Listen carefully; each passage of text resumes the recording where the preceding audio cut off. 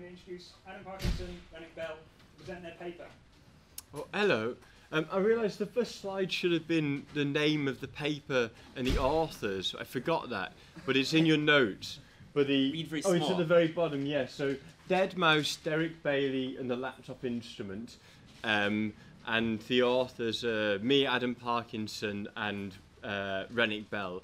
Renwick's jet lagged. He's been up since 3:30 teaching his students in Japan over Skype. And he's from Texas, so his English isn't very good.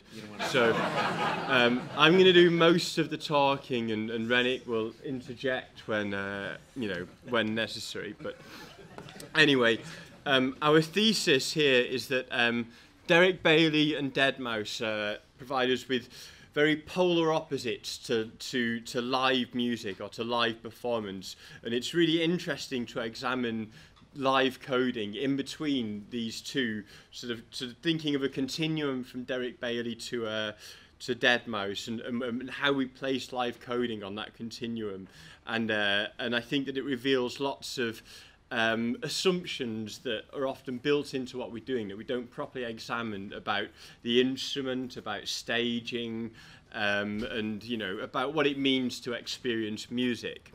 And so why deadmau5 and Derek Bailey? So like I said, they're polar opposites in their approaches to repeatability and predictability. Derek Bailey who's an improvising guitarist, I'll talk about him a bit more later on. Every Derek Bailey set is different. Derek Bailey, the last thing he wants is predictability or repeatability. deadmau5, he wants his set to be the same every time he plays. He was playing to thousands and thousands of people. He needs absolute predictability and repeatability. By using Derek Bailey, as a figurehead to represent a whole tradition of British free improvisation. There's a lot more people than just Derek Bailey who did free improvisation, but I think he is a useful person to use as a figurehead because he was very influential at the beginning, and also he wrote about improvising and about thinking about improvising. So in a way I'll be referring to Bailey to refer to the whole of free improvisation. So there's a lot of generalizations, but used to make useful points, hopefully. And why are we talking about deadmau5? Whether you love him or hate him, he's hugely famous, and this again might upset people, but musically and technologically he's quite close to live coding. He's using similar tools like a laptop. He's using repetitive beats, and also he's written a lot of very interesting things in his Tumblr about liveness, which are worth examining. So I think he's someone who should be on our radar, even if you don't like what he does or what he represents. And also this is in response partly to criticism of the paper or of our proposal. We're not just saying that live coding involves free improvisation, although it is worth saying that a lot of live coders will deliberately put themselves in positions where they have to improvise, and there's lots of improvisation in live coding. But what we're trying to say, rather than just that live coders improvise, is that the way that live coders use the laptop has a lot in common with the way in which many free improvisers approach their instrument, and that's the idea of it being this sound source, a very material sound source with very specific affordances that they're exploring through extended techniques and through different ways. And I think that a lot of improvisers and a lot of live coders are taking a tool and using it in very unconventional ways and exploring a certain idea of instrumentality and virtuosity.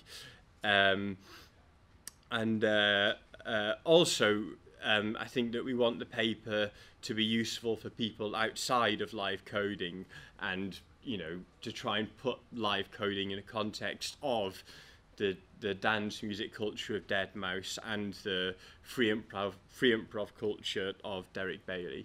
So anyway, deadmau5. I'm not going to play any deadmau5. Assume that most people are vaguely aware of him. He's very famous. He does shows. He wears a big mouse head, but he's not actually a mouse. and he recently he published a Tumblr called We All Hit Play, and I think that what he does, he's got a very public assault on this rockist idea that live performance should be a guy on stage actually doing something, you know, hitting strings on a guitar. But Deadmau5, that's not what he's about. And he wrote this long Tumblr, which we're going to show some excerpts from, saying, we all hit play. And I think it was very brave of him to admit it. So anyway, it begins with this. It's no secret, when it comes to live performance of EDM, and the slightly darker bit is our annotation, or whatever, the lighter bit is what he's actually saying. When it comes to live performance of IDM, that's about the most it seems you can do anyway. It's not about performance art, it's not about talent either, really it's not. In fact, let me do you and the rest of the EDM world button pushers who fucking hate me for telling you how it is a favour, and let you all know how it is. Yeah, we all hit play.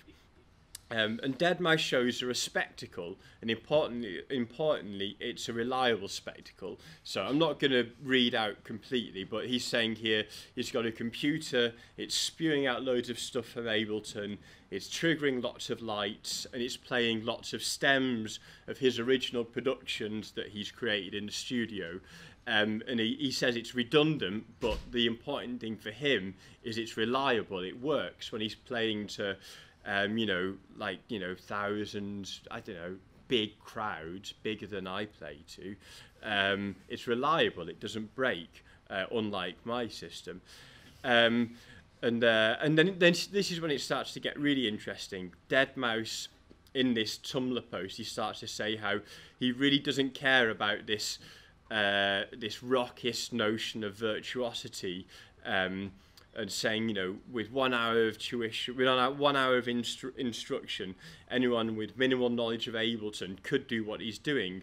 There's a good chunk of MIDI data spitting out which he tweaks, but it doesn't give him a lot of in his phrases, look at me, I'm Jimi Hendrix, check out this solo stuff.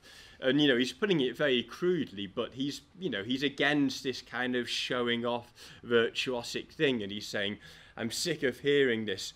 No, I'm not just doing this. I've 6 tables up there and I do this and this and this. You know, who cares? What does it matter what you're doing? The important thing for him is producing this spectacular live show that's reliable. And he identifies his skills as existing in producing studio compositions. And in that way, he's, you know, very close to the whole tape music, electroacoustic composition. You know, it's a tired old question, but for centuries, no one ever tried to make composers themselves produce their work live. It's only nowadays that people have a laptop that we imagine there might be this all-in-one genius who can do these studio productions and then create it all live. And Deadmau5, he's saying, you know, his skills lie in doing it in the studio. The live show is something separate to that. And continuing, he values the spectacle and the light show and the atmosphere, and I think you can probably get what he's saying from there. And also he says, I'm not going to let it go thinking that people assume there's a guy on his laptop up there producing new original tracks on the fly, because none of the top DJs in the world, to my knowledge, have. So, you know, I think obviously he's not been to an Algorave, because Algorave is all about the top DJs in the world producing tracks on the fly. And it's in the arguments that came after this argument, he did link to a Create Digital Musical argument, acknowledging lots of people who were doing stuff on the fly. But I think it doesn't take away from the main point that most people on Deadmau5's kind of pay grade and with his audiences aren't doing stuff live, but a lot of them, maybe they're pretending. And here's a quite famous photo of the band Justice, who are sweating away, like, with, yes, the unplugged MPD. So perhaps it would be best if Justice just said, look, we've got good denim, we make good music, we press play, what's the problem? And And anyway, now, so to try and move on quickly to Derek Bailey. So again, for people who don't know Derek Bailey, he was a Sheffield musician who in the 60s was responsible for creating what I think he called non-idiomatic music or free improvisation, which drew on the sort of free jazz of Ornette Coleman and a lot of kind of European avant-garde stuff and Stockhausen, and tried to produce music that was outside of history, the idea of picking up an instrument and interacting with other musicians, but not relying on any of the props of style or, you know, chord structures or harmony or rhythm, doing something completely new every time you played. And this was very much what Derek Bailey was about. And he wrote a book called Improvisation, which didn't just talk about free improvisation, but traced this whole history of people improvising, basically.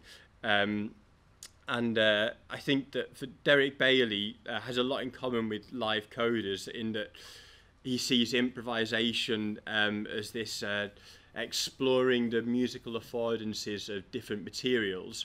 For Derek Bailey, it was a guitar, but for Live Coders, it's a computer and it's code, and it's looking at what is what can this machine do. Do you think we should move on to the next one? Yeah, and live coding. Yeah, have you heard of this? I'm not going to tell you what it is, but yeah. But live coding has a lot in common with free improvisation because we believe, and I guess in a way this is the point of the paper, that live coding treats the computer like an instrument, very specifically in terms of projecting on a screen what you're doing, and building unpredictability into your sets, and trying to let the audience see what you're doing. And just very, very briefly, and we go into this more in the paper, just to say that live coding isn't the only people to be improvising with computers. There's a whole history, in particular people like George Lewis and groups like The Hub who have improvised with computers, and you could look at our paper and look at the references in that, and I'm sure that you could all find out more about that, but just to say live coding wasn't the first. But anyway, Live Coders realised that I think that, yeah, in projecting the screen, there's almost something of showing the guitarist's fingers on the fretboard within live coding. That Live Coders realise that the interesting gestures and things that happen on a computer, it's often not kind of sensors and things like that, but it's these interactions between human beings and code. And in a way that allows for kind of manifestations of virtuosity, which actually put live coding far more in line with the kind of rockist tradition of guitar soloists. So here we have guitar soloist Rennick Bell next to some live coder or something. And I think there was a very interesting essay written by Francisco Lopez called Against the Stage, and Francisco Lopez is very interested in trying to get beyond this kind of maybe 19th century, I get them confused, tradition of putting musicians on a stage and expecting them to do something. And he has these things where he blindfolds people and plays sounds to them and does things like that. Whereas I think that within live coding, it's quite traditional, at least compared to Francisco Lopez, in that they put a musician on the stage, but they've just figured out a way of, you know, we know they're not checking their email. It's a way of exposing the instrumentality of the laptop and presenting the laptop as an instrument to the audience, and it allows for a kind of focus on spectacle. Again, just to draw more parallels between live coding and free improvisation, I think that there's a lot of ways in which the live coder, the free improviser will often use extended technique to explore the very limits of what they're playing, whether it's the kind of circular breathing of a sax player like Evan Parker, or people, you know, putting Keith Rowe laying his guitar down flat, sticking things under the strings, live coders, you know, putting together their own coding libraries and things like that. I think there's kind of more parallels in basically exploring the affordances, the musical affordances of certain materials. So, but the other point here was that, so the idea is that the live coder is doing composition, some kind of compositional activity live, whereas deadmau5 says all of his compositional activity takes place in his fancy modular studio. Yeah, and deadmau5 in doing so belongs to a tradition that goes back to tape music, electroacoustic music, George Martin and the Beatles, Brian Eno. You know, non-real assembling music in the studio non-real time is a very long tradition, and this sudden idea that they should do it live, perhaps that's something that we should abandon or at least redress. And here we have a picture of this Alex McLean guy actually improvising with a drummer, Paul Hessian. And in the last session we saw, I don't know how much was improvised, but we saw these kind of blends of live coders working with at least live musicians or free improvisers. And I think it's interesting that we're getting to this situation where people are really exploring how the computer can be used as an instrument. Okay. So the last thing that leaves then is this bit about theatricality. And so if we say that there's deadmau5 and he's all about theater, and then many live coders are about composition, maybe in fact there's a lot of live coding that can also be theater. So if it's not a continuum, maybe there's even like two parameters, a theatrical parameter and a compositional parameter, or something like that in a live coding performance. So you have something like Robert Henke doing this kind of putting code on a screen, totally scripted, but it's just theater. Yeah, and I think Ryoji Ikeda is almost moving towards that as well, maybe, and it's so yeah, conclusion. deadmau5 and Derek Bailey deadmau5 is interested in predictability, and he uses a computer as a studio tool to create compositions. Bailey uses the guitar as something that's going to be different every time, and live coding predominantly is, like Derek Bailey, is using the laptop as this live instrument, exploring its affordances, unique musical affordances, despite coming from the dance tradition of deadmau5, but in some ways kind of almost drawing on this musicians on a stage tradition that's quite old in some ways. That was a kind of ramble through the slides, but hopefully that there'll be some questions that raised, we hope, anyway. But I don't know whether we're going on to them straight away. Yeah. Or... So let's thank the speakers.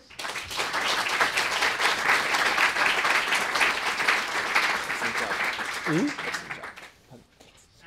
we had, I think there's one hand up just here, but we've just got time for one question.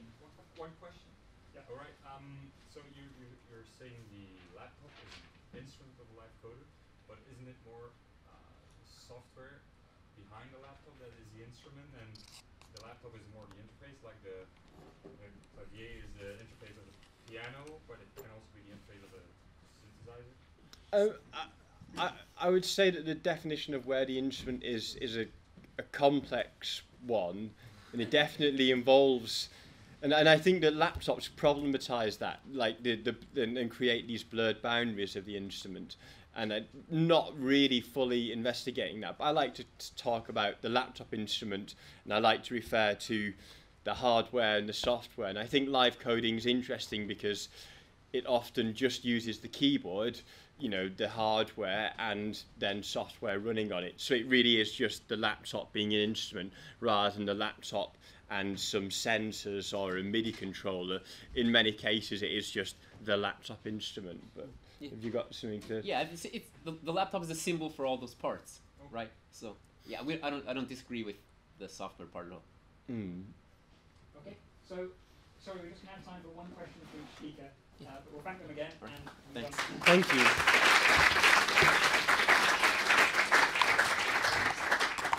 Let me immediately introduce Emma Cocker, who's going to deliver our next paper. Sorry.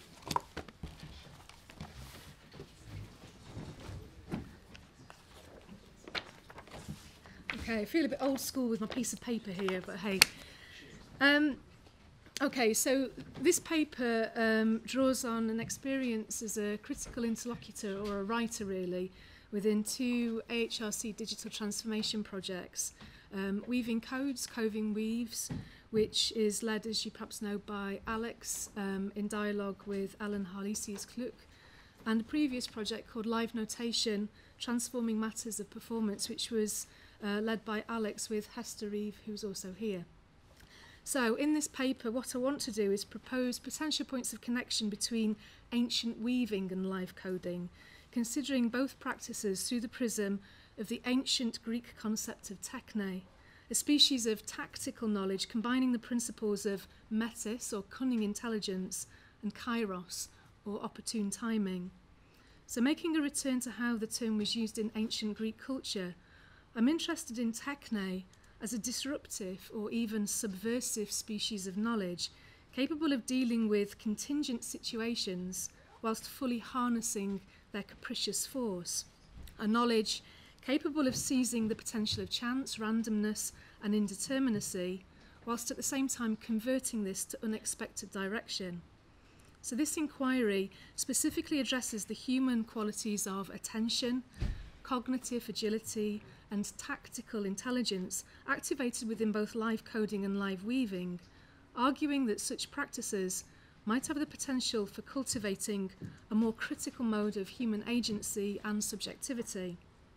So the connections I want to excavate are less directly to do with the shared technology, compute and loom, nor shared notational systems, pattern and code, nor mathematical algorithms, or even the relationship between the resulting weaves, whether digital or textile.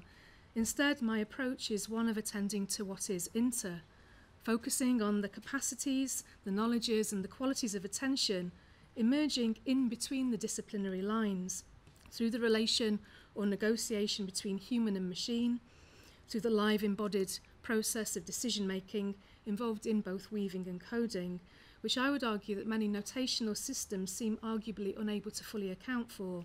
So I ask, what knowledges and capacities have become lost or devalued through the privileging of speed, productivity, economic efficiency and the standardisation that certain technological developments bring? And the project in particular looks to the Jacquard loom, which is often the connection between weaving and coding, and asks, what if there was a different history? What if a relation between ancient weaving and live coding could be struck? So indeed, there are certain technologies that actively create the conditions of ignorance or alienation, where, as I demonstrate, a technology has the capacity to be used or operated in the absence of any knowledge of underpinning process, principles or structures. So really, I suppose what I'm interested in is this question: can the questioning of standards and templates, which I think live coding particularly epitomises, alongside an increased awareness of underpinning structures and causes within one context, facilitate the same in other aspects of life? So this revelation and live reworking of digital code through performance in live coding involves showing and sharing the unfolding logic of a language so instrumental to contemporary life, but in which so few are fluent. And we're sort of familiar with the idea of code or be coded, write or be written, weave or be woven. The live coding and ancient weaving practices that I've encountered within the Weaving Codes, Coding Weaves projects invite a much more complex, nuanced or even entangled human-machine relation, where technology is not so much put to use as worked with. The process unfolding through, attending to, even collaborating with the resistance exerted by the technology or apparatus, rather than simply conceiving it as a tool that needs to be brought under control or mastered. So as we've heard, a process of improvisatory working emerges through creating the right tension, cultivating an understanding of tolerance, how far something can be pushed or pressured before it breaks, indeed when to instill breaks or rests. Both live coding and ancient weaving foreground understanding of process and structure. Understanding is cultivated through use and experiment, through trial and error, by doing something as a way of knowing how it is done, moreover, for knowing how it might be changed, swerved, or taken in a different direction. Or rather, understanding is cultivated through an oscillation or even shuttling between discontinuous systems of abstract notation and the continuous experience of the lived process. Or actually, I think today one of the things I was interested in is a kind of shuttling between the present and the future present, which the live coder seems to be doing. So this kind of shuttling between two different experiences feels quite pivotal. So I ask, what are the cognitive and bodily intelligences operating in the lived space between the continuous and the discontinuous, between the abstract and the lived, or perhaps even between the present and the future present? Knowledge gained through experiment might take the form of doing and undoing, the repeated labour of trying something out over and over, a kind of tacit knowledge, cultivated through the accumulation of tests and attempts. Here, repetition might be undertaken less towards the perfection of a given move or manoeuvre, but rather towards the building of confidence and capacity, a working knowledge of process or material, such that it becomes ingrained in mind and muscle, activated at the fingertips, and in the process of thinking on act, live and emergent to the situation rather than pre-planned in advance. Or else here, perhaps less a tacit kind of knowledge or of a know-how, but rather a form of knowing, closer to the immanent intensification of thinking that philosopher Alain Badiou, following Nietzsche, asserts is not affected anywhere else than when it is given. Thought is affective in situ. It is what is intensified upon itself, or again, it is the movement of its own intensity. Not a knowledge, then, that is easily banked and transferable, but rather acquired through practice, moreover, activated only in and through practice. A tactical knowledge, performed through receptivity to the possibilities of the unfolding situation. So for the ancient Greeks, the term metis described a form of wily intelligence, capable of seizing the opportunities, or kairos, made momentarily visible as the prevailing logic within a given structure or system yields. Metis is the art of preparing for what could not have been planned for in advance. And it's the same skill that's used as in catching the force of the wind or the turn of the tide. And elsewhere I've been trying to conceptualise this as something that I call helmsman's knowledge, or the knowledge of sailing. Marcel Detienne and Jean-Pierre Venant note that this is as prompt as the opportunity that it must seize on the wing, not allowing it to pass. Reflecting on its role in ancient Greek rhetoric, Detienne and Venant describe metis as a type of intelligence and of thought, a way of knowing. It implies a complex but very coherent body of mental attitudes and intellectual behaviour which combine flair, wisdom, forethought, subtlety of mind, deception, resourcefulness, vigilance and opportunism. It is applied to situations which are transient, shifting, disconcerting and ambiguous. So they're talking about kind of an ancient Greek knowledge, but my application would be that this describes, it would seem very well, the idea of live coding practice. So to improvise within a shifting situation requires skillfulness and attention, a capacity for biding one's time and knowing when to act. Within many live coding practices, the audience encounters projected code as a running command line whilst it is being modified or rewritten by the programmer, and even in some instances by the code or interpreting system itself. Here then, rules or instructions are not to be diligently followed, but rather have the capacity to be modified or adapted even as they are being executed. The tension of an unfolding thread or code varied as it is being woven or written, or else undone and rewoven, enabling the possibility of a change of tack. The live running code makes manifest a developing logic based on the principles of what if, to the testing of the possibility of this, or this, or this, or this. What then is the specificity of this thinking and action activated whilst improvising within the live running code? And how might it relate to working on the loom, to a kind of loom thinking? Indeed, the means through which the same result is arrived at can create quite different kinds of knowledge, quite different kinds of human capacities. So, rather than through the unfolding of trial or error, the generative testing of this or this or this or this, knowledge might also be acquired through an inversion of a given process. Here, undoing comes first, a reverse engineering of a weave or code necessary for seeing its underpinning structure, not only the surface pattern. An active undoing then for knowing how something works or is structured, for seeing beyond the surface of things. Acts of appropriation, of hacking and backtracking as a means of taking back control, or no, rather resisting control, for reasserting the potential for creative improvisation within a seemingly standardized process, for recuperating human agency within systems whose options seem increasingly closed or prohibitive, form of creative consumption, to follow Michel de Certeau, or the cultivation of a minor language or practice, to draw on Deleuze or Guattari, where the prescribed codes and patterns of the dominant culture are appropriated or hacked, modified or inverted, creatively reverse engineered, and then redirected towards other, often less utilitarian ends. Here then, existing patterns, rules or codes are not to be taken as a given, as fixed or unchangeable, but rather appropriated as a found material within which to work or rework.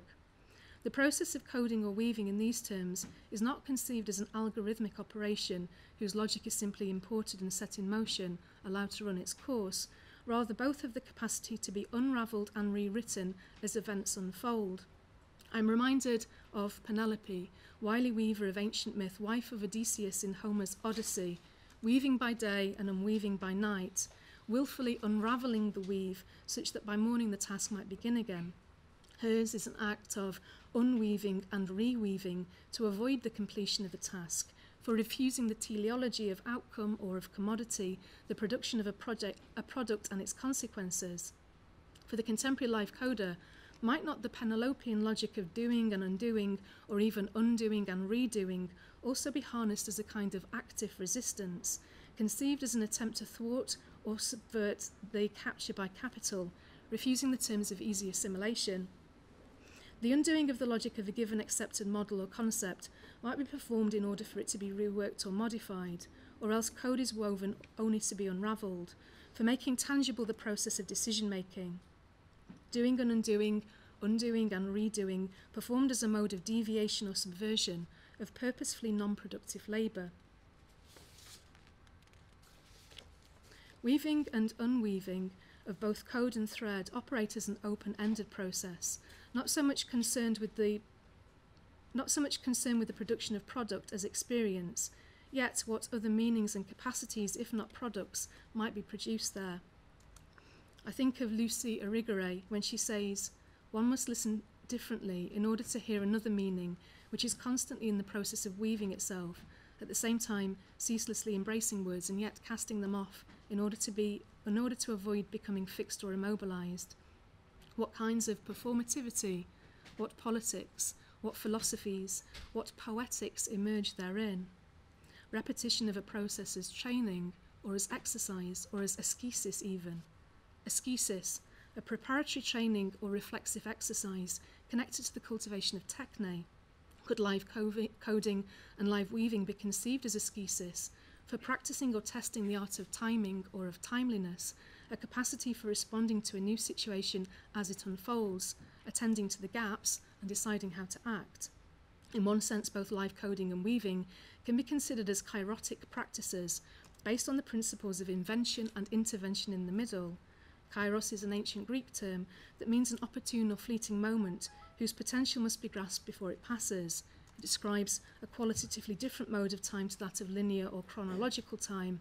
It is not an abstract measure of time passing, but of time ready to be seized, an expression of timeliness, a critical junction or right time when something could happen.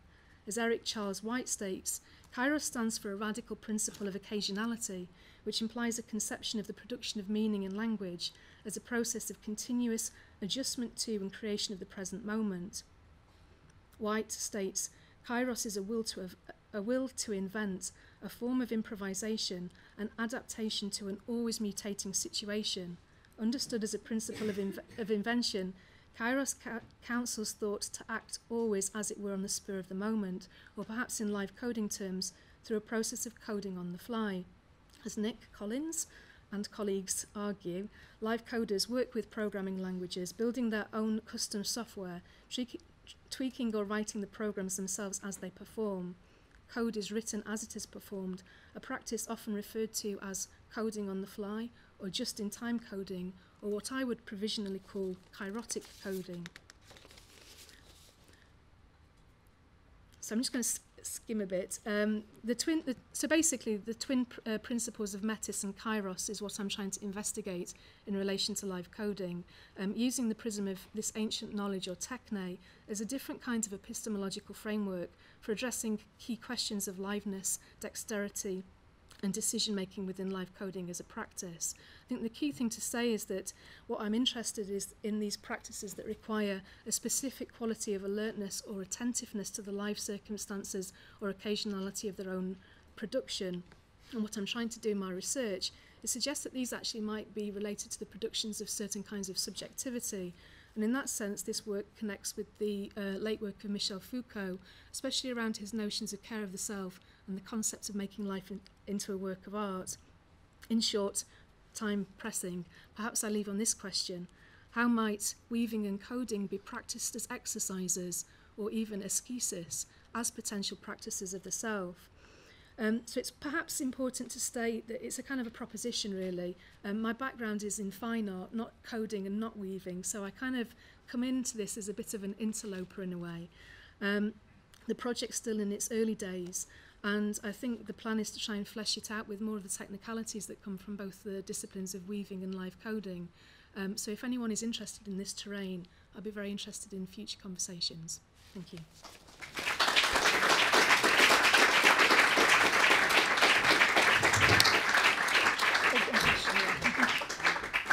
We've got time for one question.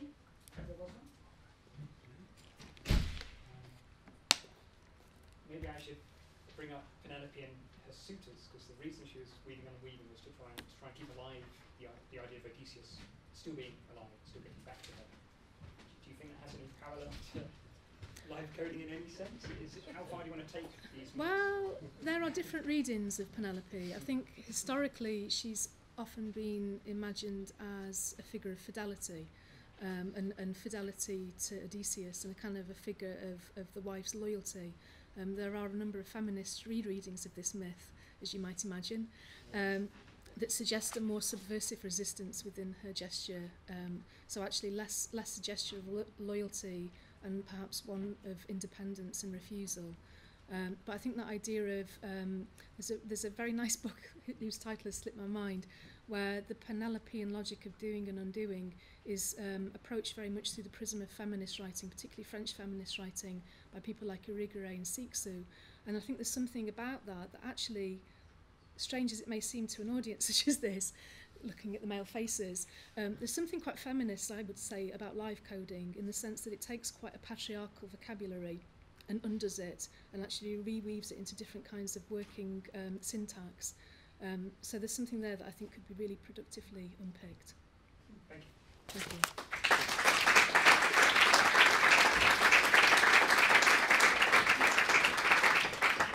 Without the adaptation. You're right. Yeah, I have a plug.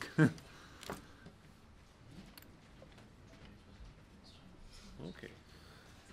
Okay, so on to our last speaker. This is Giovanni Mori, and Hello everyone. In my paper, sorry, I have lost the first page. In my paper, I present the result of my research at its second year. I am a PhD student at the University of Florence. This research aims at analyzing the live coding experience through the magnifying lens of ethnography. Let me first introduce briefly what ethnography is and which ethnographical techniques I have been using during the research. Ethnography is a method with the purpose of analyzing various kinds of cultural manifestations through first-person perspective. Many inquiry techniques are employed during the research on the field. Ethnography has three main assumptions. The first one is a direct observation by the researcher. The second is because of this direct observation, the research perspective is that of the person who conducts it. And third, this perspective is full of theory, or better, full of researcher cultural baggage. Ethnography is a constellation of techniques. In my research, I choose to employ two of them particularly: participative observation and ethnography. Participative observation consists in both direct and active researcher participation in a particular cultural activity.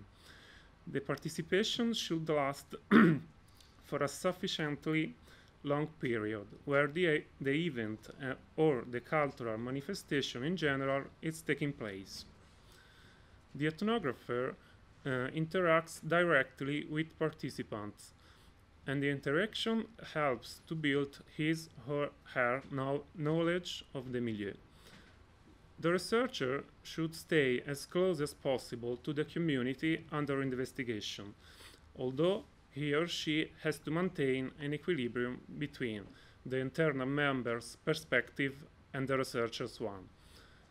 Ethnography, instead, is a branch of ethnography developed by a person called Robert Kozinets, where the research field is the internet. Ethnography is born in the market research field, but is widely used in sociology too. This kind of research practice helps to collect first-hand information from the spontaneous online users chatting.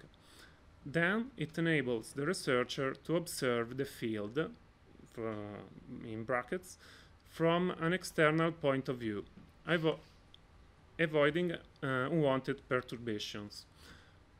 As a result, the researcher is able to collect data that are more objective. Ethnography is also a process of documentation. In fact, during their research, ethnographers try to catch the deep meaning of cultural manifestation under Inquisition and to channel it on the recorded support. This process is never easy nor transparent because of the different constraints and features of every recording support. Then, every context needs particular documenting techniques and to think about the effects of recording technology. In my case, for example, I choose to use a little and handy video recorder with hi-fi stereo microphones. I made this decision because I need an affordable and not too visible means of recording. I want to avoid that the audience feels under Inquisition and to be felt as part of it. I need that people behave as much as possible in a natural way. After this brief introduction, I would speak of my research results in more details. First, I will try to define loosely what live coding is, in my opinion. Live coding, in my opinion, is a music technique and not a genre, a music genre broad. This last term addresses to a group of music compositions that share some features as form, compositional rules, architecture, instrumentation, and so on. The term live coding instead refers to a way of producing music. It is improvised programming acted mainly during live performances, both with the lively presence of the performer and not. Then, with live coding, it is possible to produce many different musical genres. The most important aspect of live coding is that it enables the performer to build the music heard by the listener in real time. However, this term is sometimes used to address also a musical genre that is not very homogeneous, however. The most important constant aspect inside this genre is the computer screen projection. I choose to consider particularly this example of live coding because, thanks to these characteristics, the cultural and musical processes are more evident and easier to understand, and because it groups around it a conspicuous number of artists. Music is the main cultural domain where live coding is employed, but it can be used also in many other cultural practices, as dance performances, is image processing, and even weaving. This improvising technique in music is characterized by real-time processing, sound processing, sorry. This action is conducted through the employment of musical instruction and algorithms written in a high-level programming language, visualized principally by a textual interface. However, different interfaces may be employed as, for example, physical devices. Nevertheless, even in these last cases, the text plays a central role during the performance because it represents the sound result. All these aspects is clearly perceived by the audience through an original artifice, the just mentioned performer computing screen projection, where the concert takes place. This feature is central in live coding events, aesthetic and purposes. It represents the ongoing developing of artists' musical thoughts and demonstrate that actions are driven by the human performer and not by the computer automatically. This trait is crucial because it adds transparency in computer music field. This case appears to be unique because it enables the listener to experience and confirm a liveness effect. This is an important innovation for computer music because, for the first time, programming becomes performative.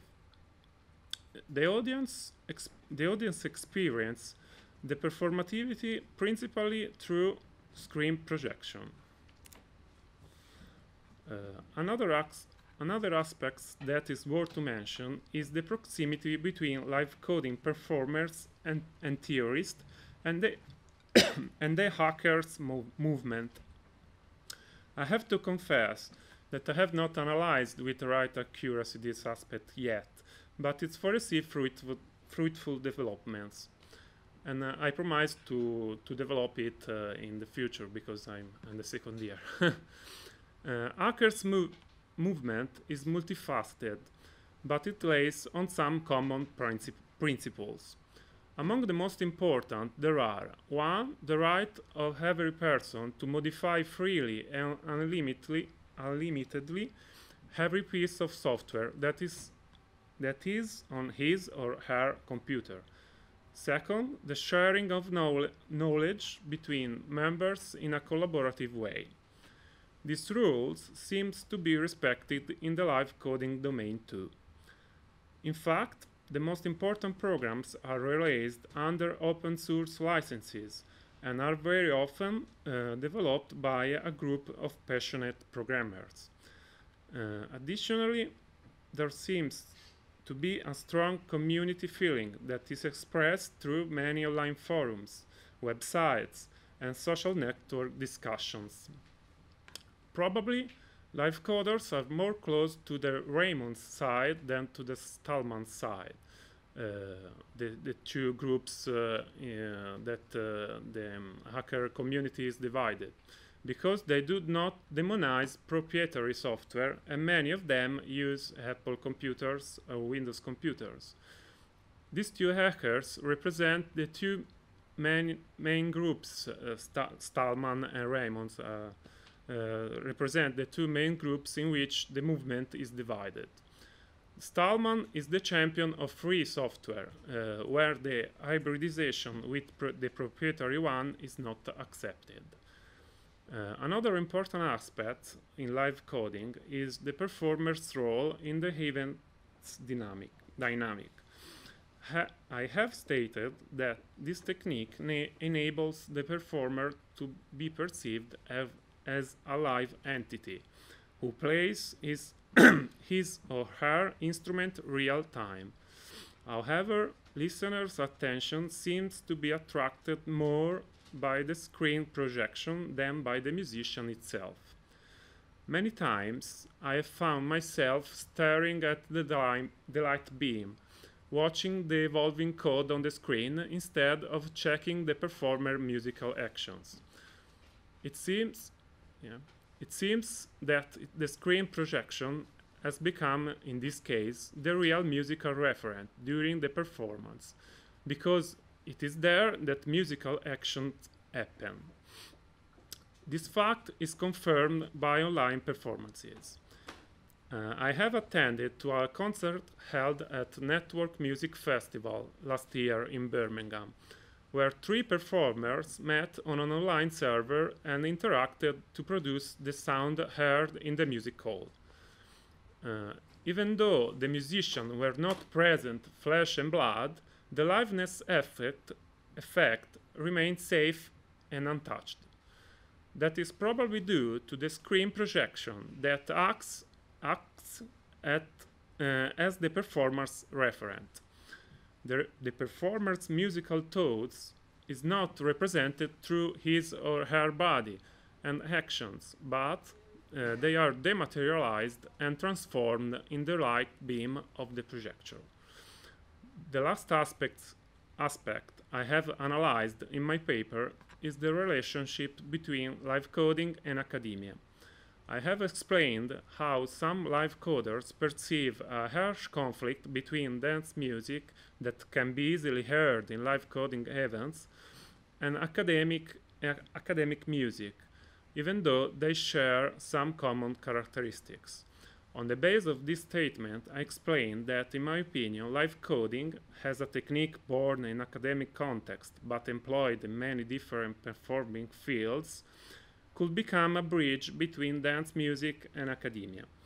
This bridge has to be constructed still, and the analysis of the shared characteristic or differences between these two repertoires when they are played through live coding can help in doing this. Ethnography is an important tool to analyze cultural manifestations that are not static and formalized. Live coding is a young repertoire without strong rules and definitions. Then an ethnographical approach can help in clarifying many movement internal dynamics. To conclude, I would state that this kind of approach might raise some important issues to give an identity to his multifaceted technique. It enables the researcher to collect important information about the audience-performer interaction during concert, and to know and understand better the community internal dynamics.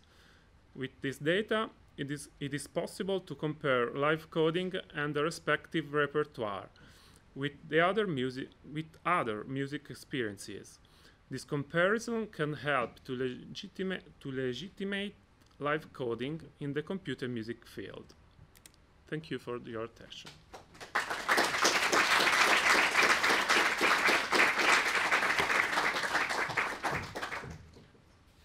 you have a question? When you say that in the network's performance with no local performers, Yeah.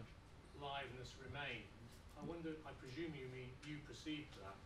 And I wonder if it might not be fairer to say that you perceived continuing human agency. I perceived this liveness effect, but also the audience present in the music hall, because they react to stimuli given by the performer on the screen.